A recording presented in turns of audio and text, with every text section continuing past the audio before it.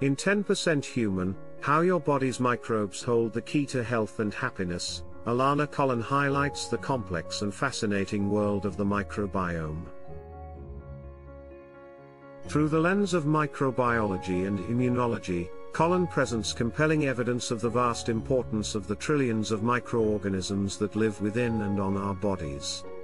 From digestion to immunity, the role of the microbiome in shaping our health is crucial. One of the key takeaways from Collen's work is the individualized nature of our microbiome. While we all share this collection of bacteria, viruses, fungi, and other microorganisms, our unique genetic makeup, diet, lifestyle, and environment influence its composition. The impact of antibiotics on the microbiome is another critical theme in 10% Human.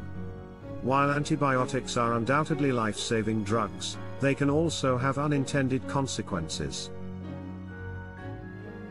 By wiping out both harmful and beneficial bacteria, excessive use of antibiotics can lead to long-term health issues, including obesity, allergies, and autoimmune disorders.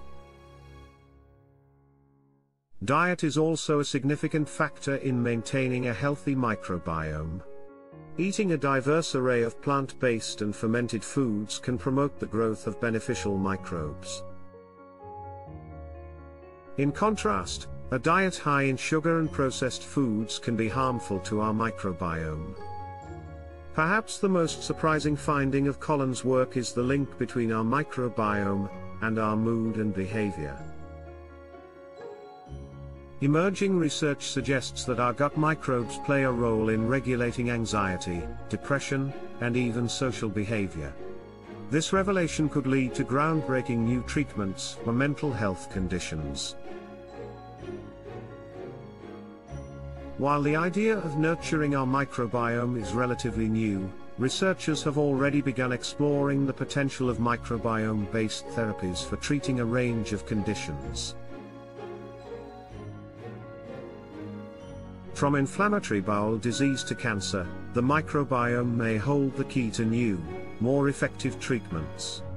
By studying the unique microbiome of individual patients, doctors can develop targeted therapies that may be more effective than traditional treatments.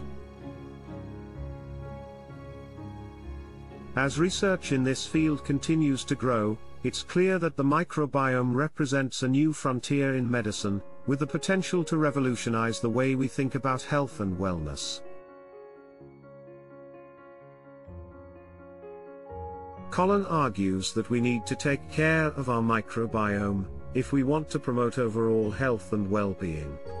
This includes avoiding unnecessary antibiotics, eating a healthy diet, and reducing our exposure to environmental toxins that can harm our microbiome. By recognizing the importance of our microbiome and taking steps to protect it, we can improve our chances of living long, healthy lives.